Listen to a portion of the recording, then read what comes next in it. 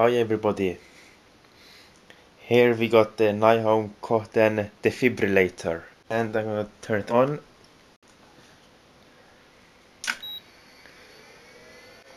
Yes, works as new.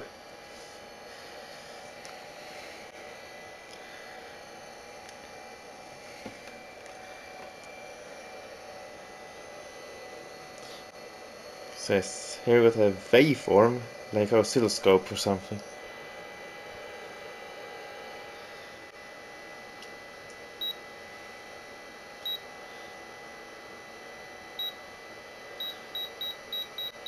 Oh, what's happening? Yes, I did that. Here we got a laser, and that's pointing to a photoresistor. And that photoresistor is connected to the defibrillator through this wire or cable. So that thing there goes over to the photoresistor.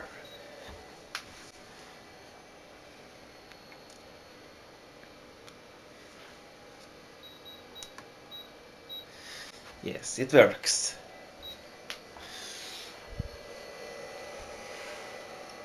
So it's like a oscilloscope. And yes, here we got the ranges for the energy selection for the high voltages come out of this. Got the charge button there, and we got the off discharge. So you need to push that one and that one to get a shock out of it, or a pulse. Yes, you can record as well.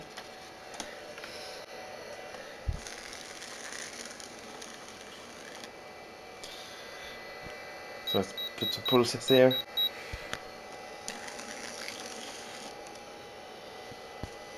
I need to do that while I'm giving that pulses. So I'll shut it off and take a look inside it.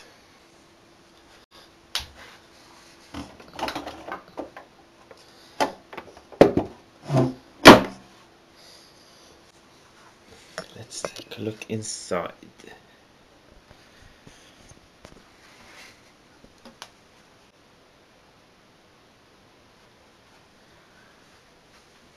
So here it is.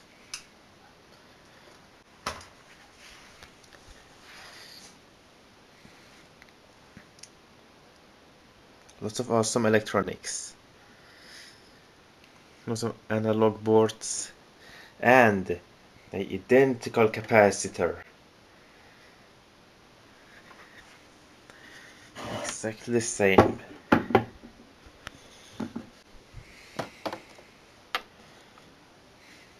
Same capacitor. That one is just made 89 and this one is made in 90. So 1 year difference. And there we got the CRT, shielded deflection coil. In there is flyback. It's connected to a tube. They got the HT output. It's a writer for that paper which came out. Small implosion band. And here we got the high voltage stuff. It's a transformer. Small transformer which charges up that capacitor. And that's the relay. I took that plastic cover off and now you can see much better. That's capacitor. The transformer relay. Here we got this board. Some transistor, a heatsink, And that's some kind of transformer, I think. So this is a controller board. It's the current limiting resistors. It's actually the negative part of the capacitor which connects into it, and that's the positive part of the capacitor. And then got a high voltage relay.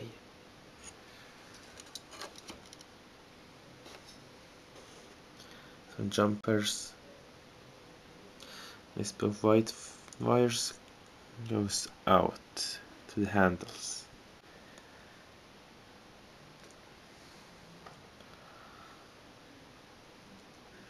And that's the rotor switch.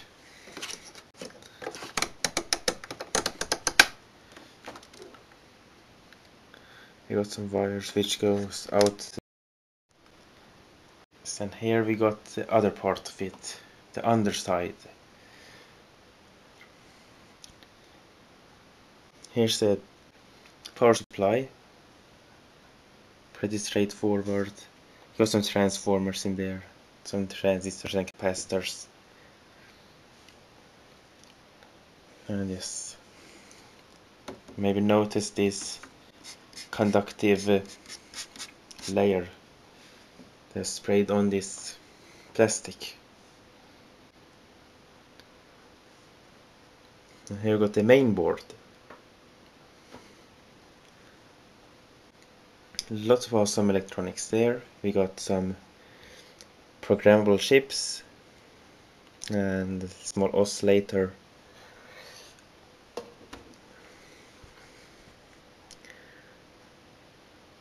Eight megahertz. Some logic gates. It's a NOT gate, NAND gate. That's an AND gate, not an AND. And some other ones. Lots of digital circuits on this, see out this side.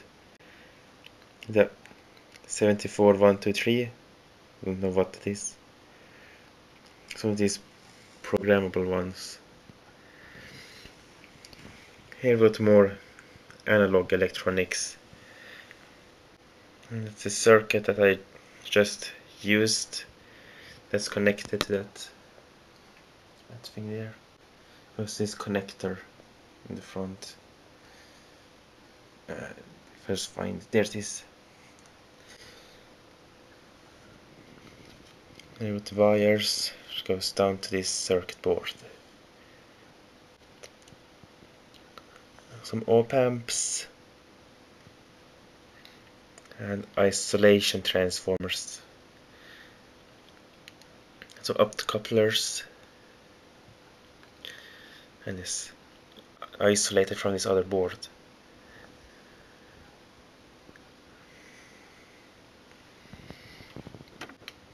There was some more wires going out of some connectors. Some kind of backup battery. Some special devices, don't know what that is. Looks like some kind of inductors.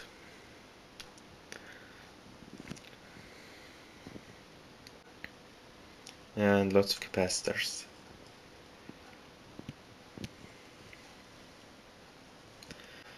And this one, all this part here, as you can see, it's actually a empty space under it. There you can connect a battery, a big battery, to which makes this defibrillator to a portable defibrillator. So as you can see here with the screw, and we open that up, take it out, and of course there's no battery inside there. Yes, maybe notice this one. You can take away the battery easily without soldering. No battery connection and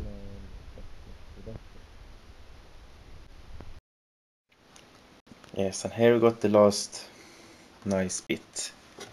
Here's the top lid, which comes up here, of course, and as you can see, it's a pretty big resistor.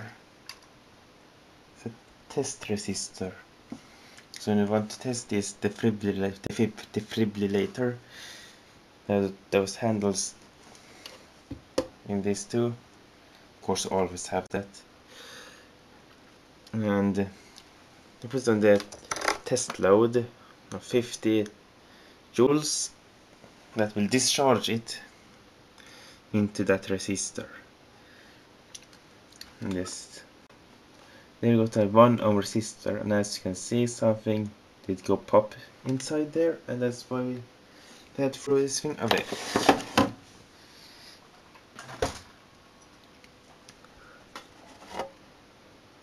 Yes, something did go pop there.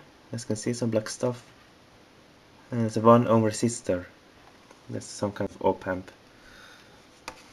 And it feeds back some kind of signal into the high voltage board.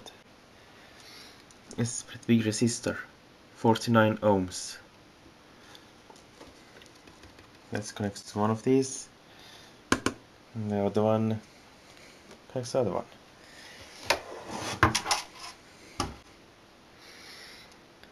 So this one actually works. So before I take the high voltage side apart, I want to blow up some motherboards with it.